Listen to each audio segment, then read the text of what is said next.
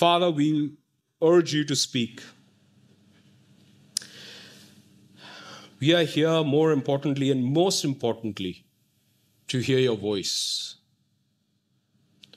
that you may speak into our lives, that you may encourage us. So speak, Abba. If there are any distractions between us hearing your voice, then would you remove that? Father, time and again, through the message, would you keep fixing my gaze upon you?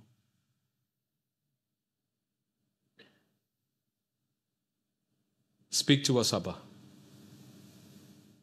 We are your people. This is your church. This is your word. Speak to us, for I ask in Jesus' name. Amen.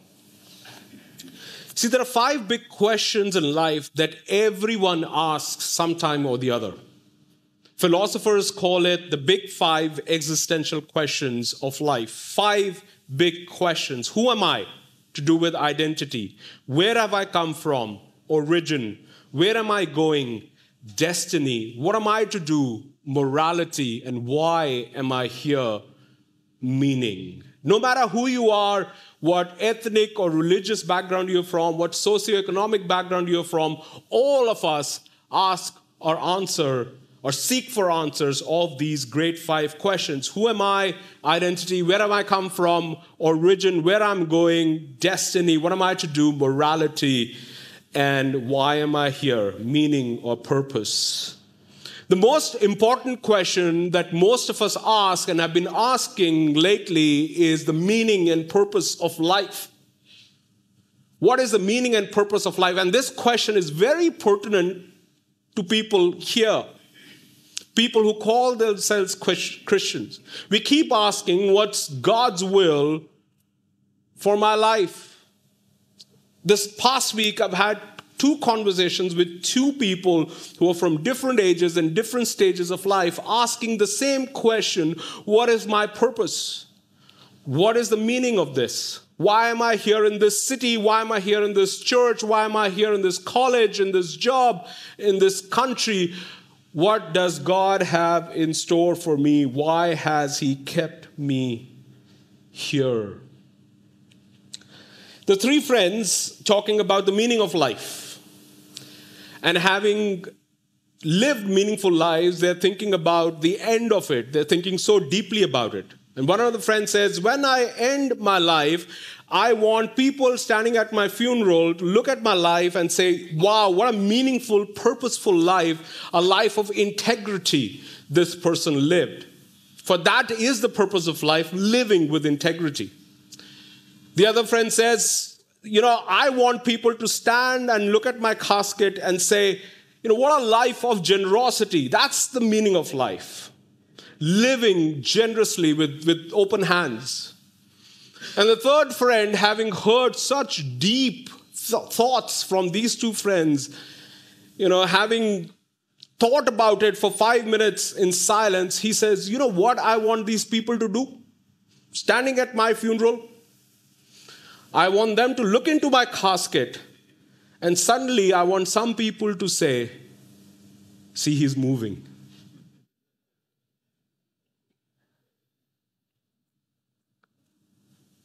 See, some of us think so deeply about meaning and purpose and God's will in our life that, we plan the whole thing. We keep asking this question, what's God's will for my life? What is my purpose? What is the meaning? Why is this? Why is that? And some of us, having asked that question too many times, turn away to pragmatism, like the third friend. Look, he's moving. Is there a sure short way to know what's the meaning and purpose? Is there a sure short way to know why am I here? Is there a sure short way to know whatever season of my life in that I know what's going on? I know what God expects from me. That I know that life is not just a series of random events strung together by some power. That it is a well-defined course. How do I know that? And as we bring our series in the Gospel of Mark to a close, I want to ask and answer this question through a passage this morning. How can I know what is the meaning and purpose of life, irrespective of stage, irrespective of age, irrespective of socioeconomic status. What is that one purpose God has for my life that transcends everything? And we look at it in our passage, Mark 15, 1 to 39. Mark 15, verses 1 to 39. I've thoroughly enjoyed this series. It's coming to a close. If I would have gone ahead, I would have had to preach resurrection. Then we had nothing to preach next Sunday. So I'm stopping at verse 39. The rest you can read at home. Last week we saw the injustice done to Jesus. The judge of the world, the judge of this cosmos, was unjustly judged, and Peter, who represents all of us, was justified unfairly. And this morning in our passage in the Gospel of Mark, I want to look at two things. I want to look at people's mockery and Jesus' mastery. People's mockery and Jesus' mastery. Verse 1, chapter 15. Early in the morning, after forming a plan, the chief priests with the elders and experts in the law and the whole Sanhedrin tied Jesus up, led him away, and handed him over to Pilate. Last week we saw that they already declared Jesus guilty. They have already passed the sentence on him that Jesus must die because he is a blasphemer, because he claims to be God. He must die. But the problem here is that these Jewish leaders can only pass smaller sentences. They can't pass a death sentence. Capital punishment has to be doled out, has to be given by Rome. Therefore, they have to take Jesus. If they want a death sentence, they have to take Jesus to the governor. And so they tie him up, plan, and they take him first thing in the morning to Pilate, who's the governor of that region. Long story short, there is a series of questions that Pilate asks Jesus. Pilate realizes that, there's not much substance to what is going on, and he offers for them to release, or offers to them that he would release a prisoner. That was the tradition, that during the Passover, they would release a prisoner for the Jews, and Pilate offers them, can I release Barabbas, who is a murderer, who is an insurrectionist? Go down to verse 11. But the chief priest stirred up the crowd to have him release Barabbas instead. So Pilate spoke to them again, then what do you want me to do with the one you call the King of Jews? They shouted back, crucify him. Pilate asked them, why? What has he done wrong? But they shouted more insistently, crucify him. Because he wanted to satisfy the crowd, Pilate released Barabbas for them. Then after he had Jesus flogged, he handed him over to be crucified. See, the interesting part about the judgment is that there were several options for Jesus to be executed. Crucifixion was not the only option, was not the only death sentence or the way of execution that was doled out. There was the option of decapitation. Jesus could have been beheaded. There was the option of immolation. Jesus could have been burnt alive. There was the option of being fed to the beasts. Jesus could have been in the arena, fed to the beasts. In fact, that was a very common mode of execution in the first century Rome. Jesus could have been given any or some of these punishments. But why crucifixion? It was not that a healthy man was impaled on the cross. The man was first, or the person was first flogged, beaten brutally, and then made to carry his cross, and then crucified. Why crucifixion? An author named Martin Hengel, he wrote a detailed book about this practice of crucifixion. And he says many things about this tradition. Some of them, let me tell you, 4 of them. He says crucifixion, first of all, satisfied the primitive lust for revenge and sadistic cruelty. First and foremost, it satisfied the lust for vengeance and cruelty. Second, he says, by the public display of a naked victim at a prominent place, crucifixion also represented his uttermost humiliation. So it was not just vengeance satisfied, it was utter humiliation, because this naked man was impaled on a cross at a prominent place, in a theater or on a high place like the hill Jesus was crucified on. Third, he says, crucifixion was aggravated further by the fact that quite often the victim's body was not buried. It was a stereotypical picture that crucified victim was served as food for the beasts and the birds of prey. In this way, the humiliation was made complete, no burial. And finally, he says, crucifixion was practiced above all on dangerous criminals and members of the lowest classes.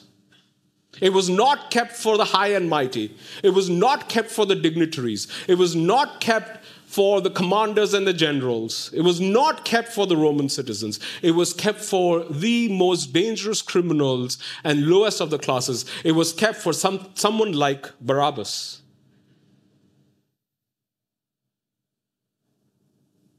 That's why crucifixion. If the pain and the inhumane treatment of Jesus is not enough, right from the time that he was prosecuted all the way to his crucifixion, he was mocked. If the pain inflicted on him through the flogging and crucifixion was not enough, he was mocked, humiliated all through his journey. Verse 27. And they crucified two outlaws with him, one on his right and one on his left. And those who passed by defamed him, shaking their heads and saying, "Aha! You who can destroy the temple and rebuild it in 3 days, save yourself and come down from the cross."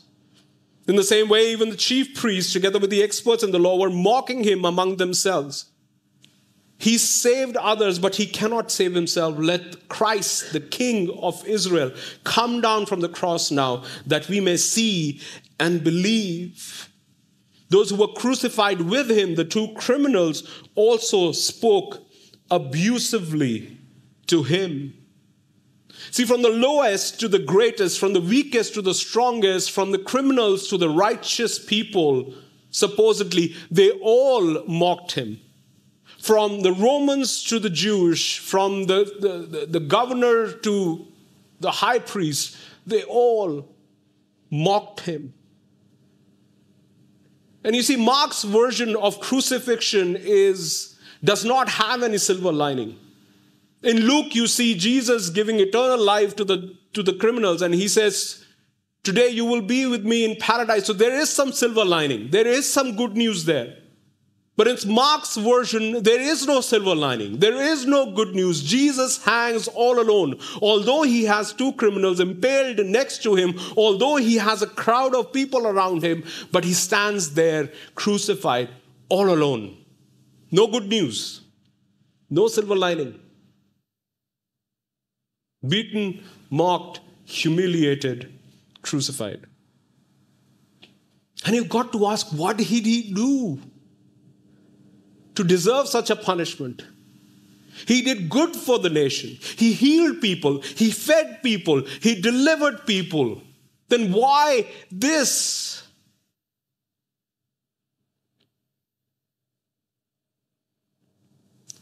See, it was because who he claimed to be.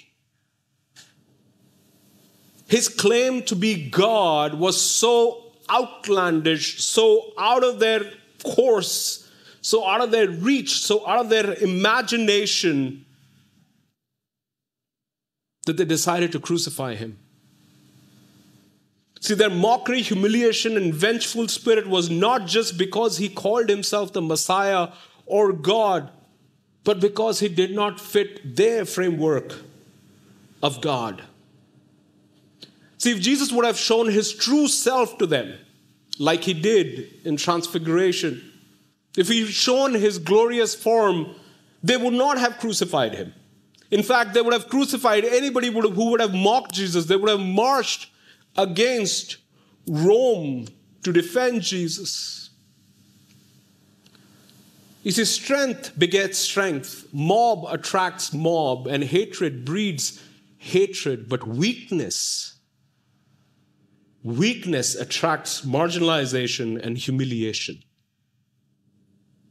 Weakness invites humiliation and marginalization.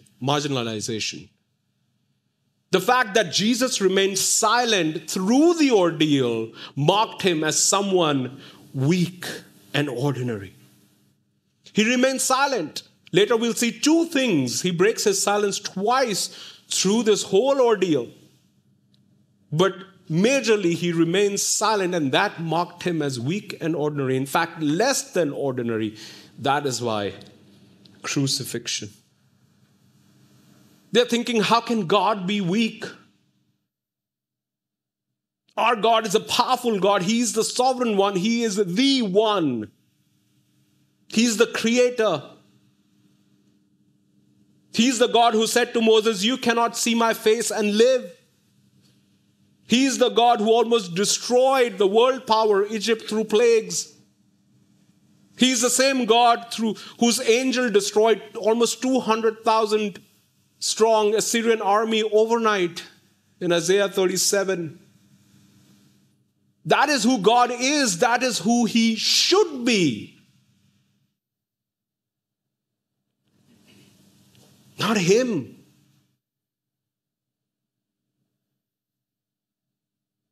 So that is why Paul says that the word of the cross, the message of the cross, is folly to people. It's utter foolishness.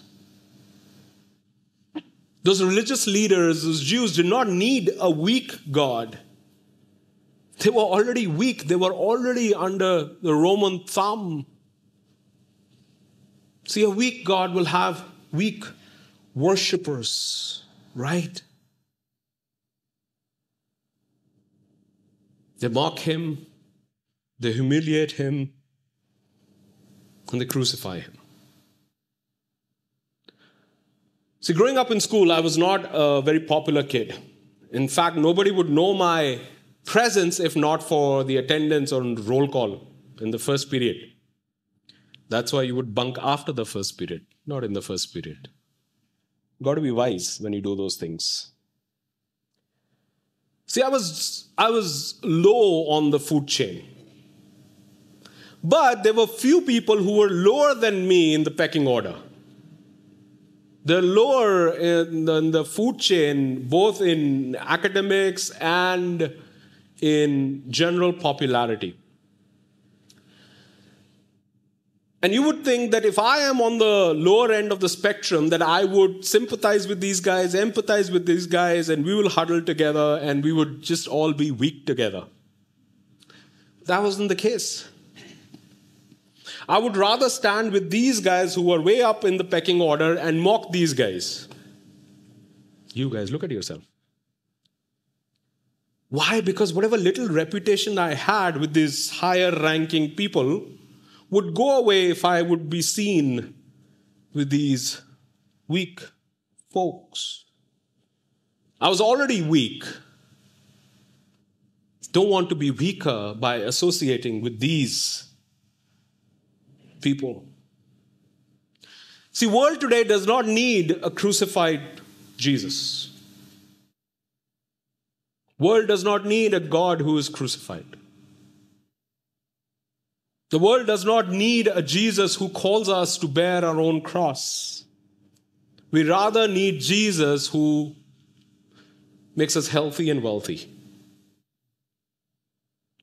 We do not need Jesus who allows pain and suffering in our lives.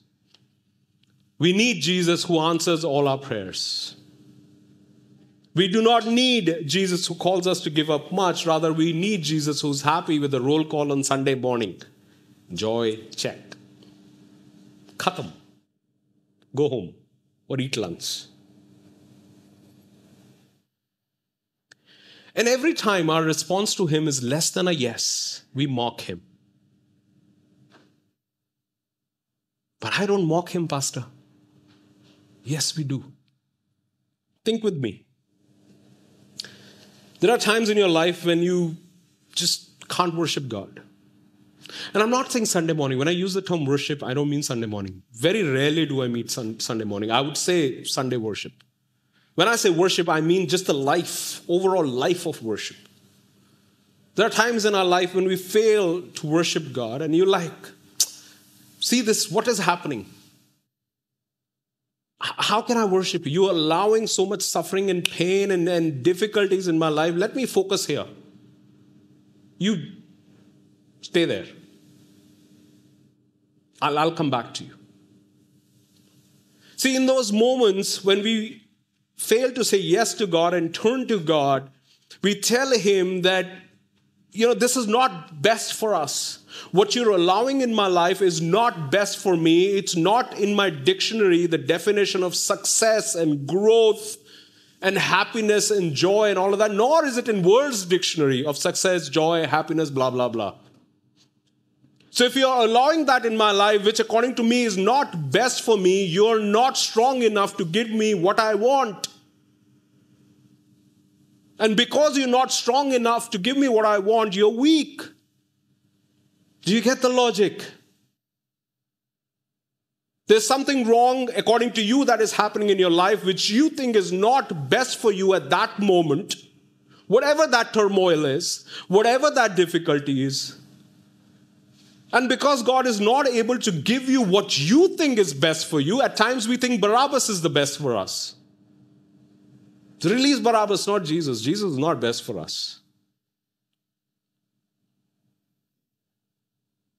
We do not get what we want, what we think is best for us. We turn around to God. We don't say it exactly the same way, but in our actions we say, you are not strong enough to give me what I want. What is best for me? Therefore, you're weak. And I'm not going to worship you.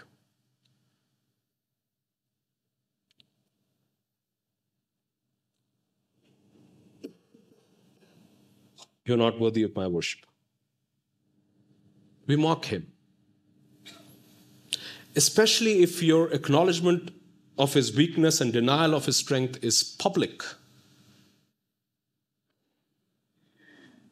Then we publicly mock him.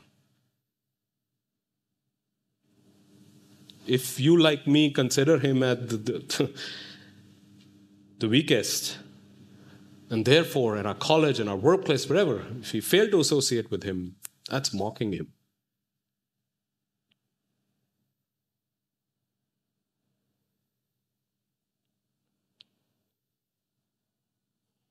They mock him, humiliate him, and crucify him. Because who he claimed he was. That was their response to Jesus. People mocked him. So we saw people's mockery. Let us now look at Jesus' mastery over the situation. So Pilate asks him, he says, are you really the one who they calling you to be? Are you the king of Israel? And Jesus' answer is at best lukewarm. He says, you are saying. Some of your version says, you have said. Now that's neither agreement nor denial. There's a problem there. See, that's traditionally the interpretation of the term Messiah. Messiah was interpreted to be a political leader. That he would come and remove Israel from under Roman subjugation and place them as a sovereign nation, not under anyone's thumb. And so if Pilate is asking Jesus, are you the king of Jews or are you the king of Israel? If Jesus would have said chest-thumpingly, yes, I am, Pilate would not have gone ahead and tried to save Jesus like he did by offering to release Barabbas or Jesus over Barabbas. So Jesus' answer is nor here nor there. He's not agreeing nor is he denying. Because the fact that Jesus knows that their interpretation of his role is not his role. He's not there to rule with an iron fist. He's not there to rule with a scepter and a rod, because if he would overthrow Rome, another Rome will raise up. World War I was called to be the war to end all wars. By force, what happened? World War II. Jesus says, I'm not, but I am. You are saying. Jesus remains silent throughout his prosecution. He suffers silently. The religious leaders, they mistake his silence for his weakness or his culpability. You see, Jesus was a silent sufferer, but he was not a weak sufferer. See, his silence was not caused by fear of any crucifixion or human torture. His silence was his posture of faith and surrender before his Abba. The night before he goes in the garden, he is conflicted, he's torn, and he prays to his Father, Father, if possible, take this cup away from me. But in the end, he comes away saying, your will, not mine. And this is this display, his silence is his display of his posture of faith, where he's putting his trust in his Father's correct character to deliver him and to give him what he has promised him.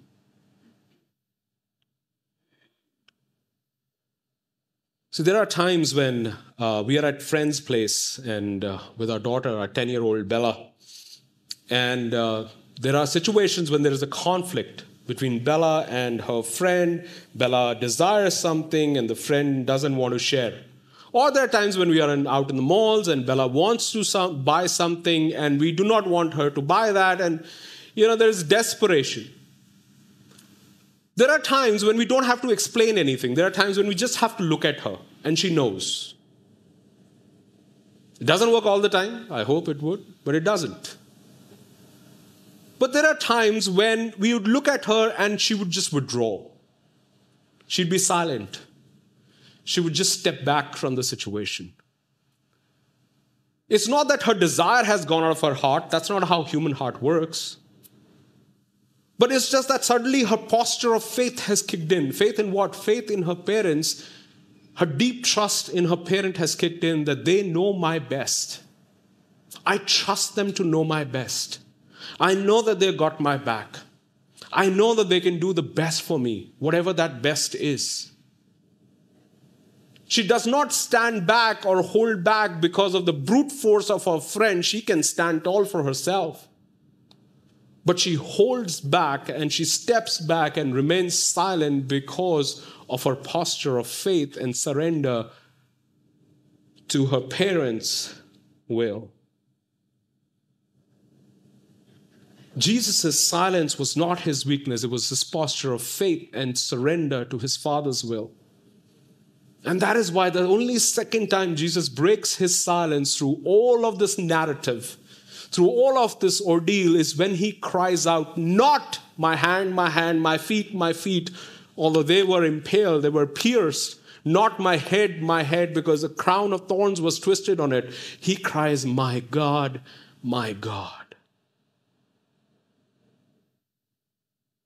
why have you forsaken me?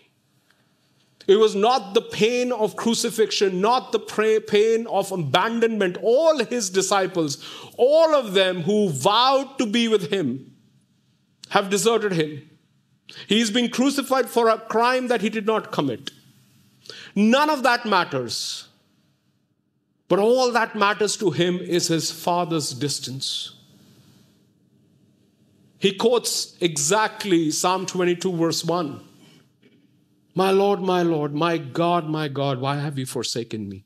David has written that psalm. In that psalm, David is being pursued by his assailants, and he finds God to be distant. He says, why aren't you coming for my redemption? Why aren't you saving me? And Jesus is feeling the same, all the more, because that's his Abba. He says, my God, why have you forsaken me? Mark paints the picture of Jesus all alone. All alone. even the heavens have turned the face.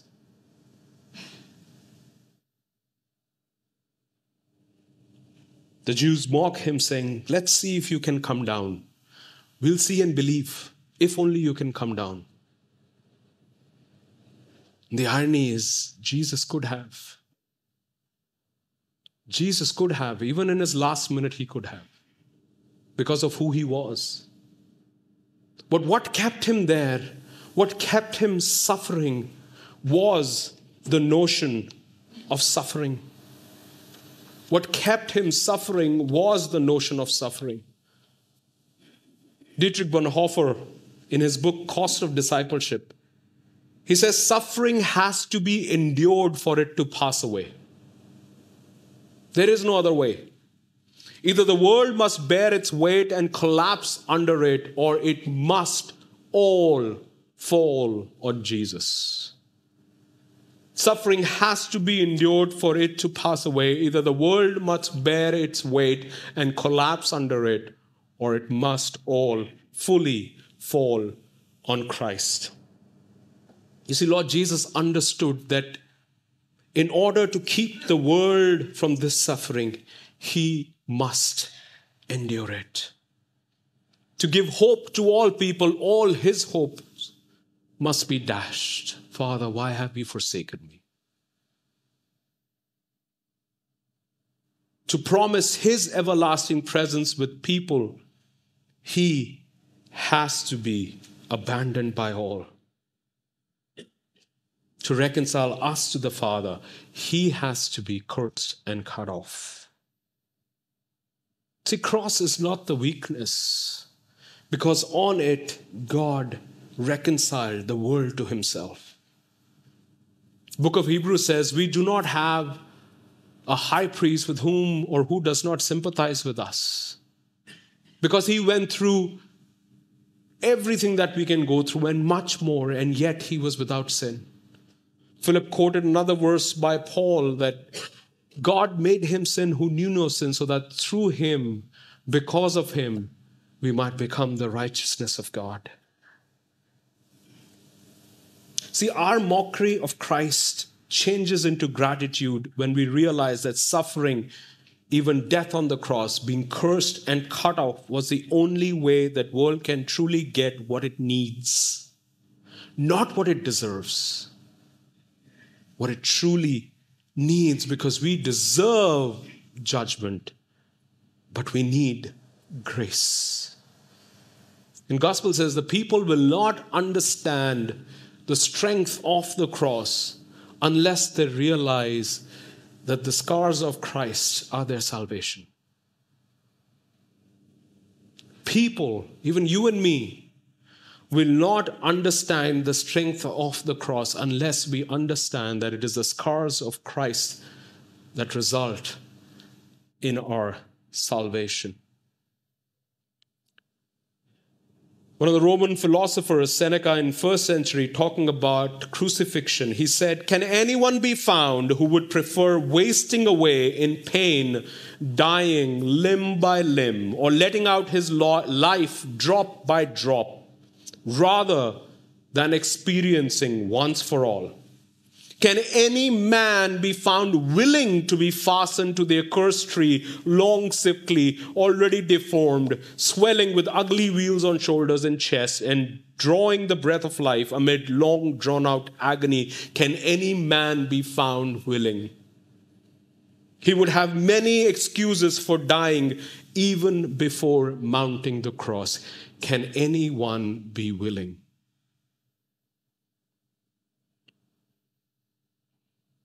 And Jesus says, I am.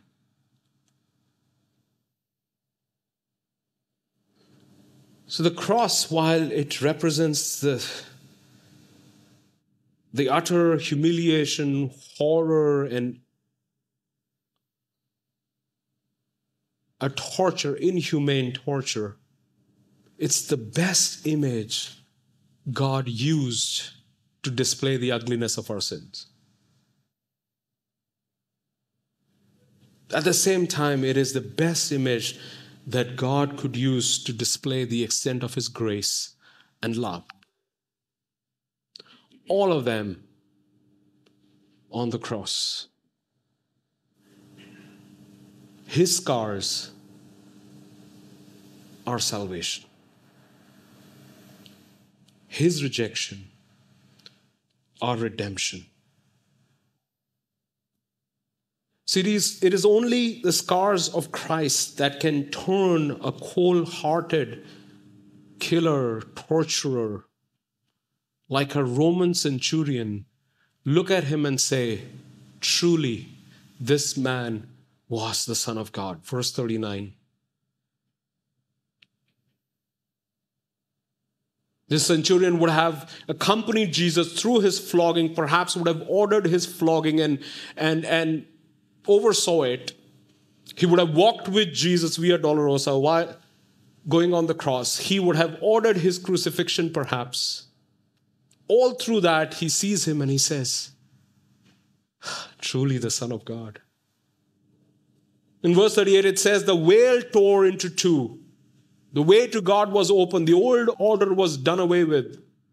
But this man didn't see that. He could not have seen that. Temple was far away. He did not see Jesus feeding the multitude. He did not see Jesus delivering people from the evil spirits. He did not see Jesus healing people, raising people from the dead. What did he see? He saw the scars of Christ. That he bore them well. And he says, truly the Son of God. See, it is not your wealth or your skill or your talent that will attract people to Christ. It is your ability to suffer well. It is not your stars that will point people to Jesus. It is your scars born in hope that will instill hope and faith in others. If you believe Jesus to be the Lord, and if you call yourself his disciples, that there is only one fundamental option of faith and surrender. The other is you walk away. There's nothing in between. Nothing in between. Surrender to his will and his character, or walk away. That's what Mark is saying throughout the gospel. Understand who he is and follow him. Do not turn back. Follow him. See, following Christ means taking his yoke and walking in his footsteps. The way of Christ is the way of scars, is the way of suffering. Not that you have to go head first in it. Not that you have to go keep inviting it. But by nature, it is that.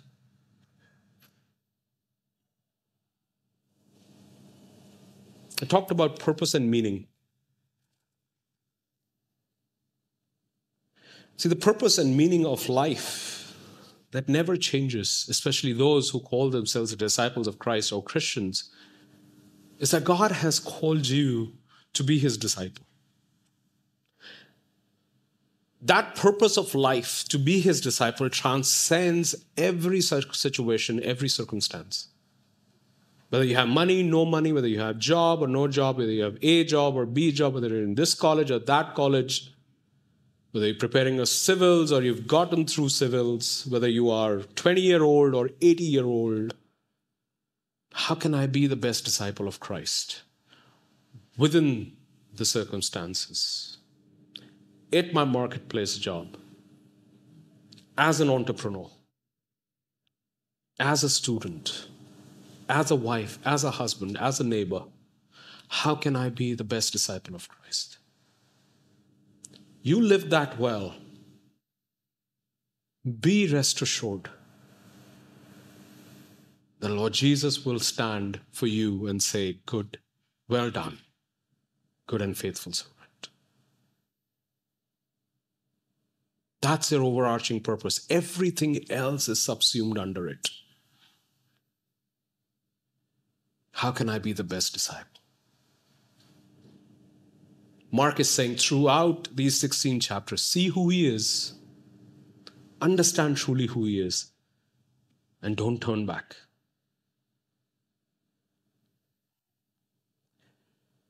As we celebrate communion, not because it's the first Sunday, we do it every Sunday, because Christ said, do it as often as you meet.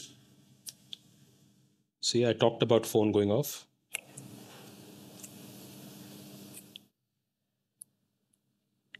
Let's take a few moments of silence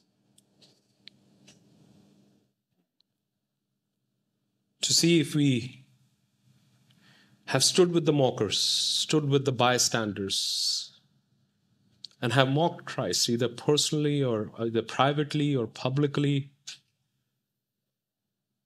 because we have believed that he is weak. If not in confession, in actions, in thoughts.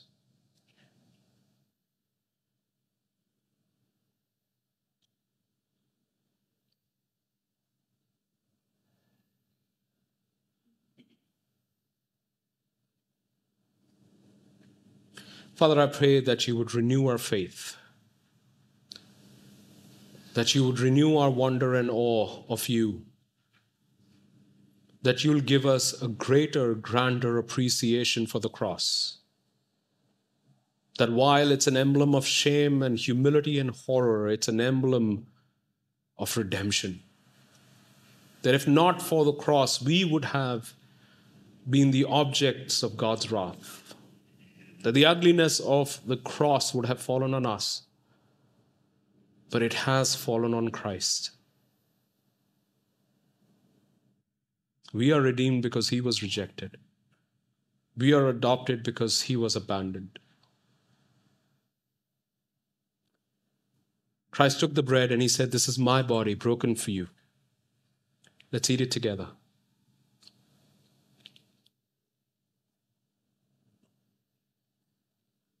This cup represents Christ's body drained of life, his blood. Every drop of it, so that you and I can have life in abundance. Let's drink it together.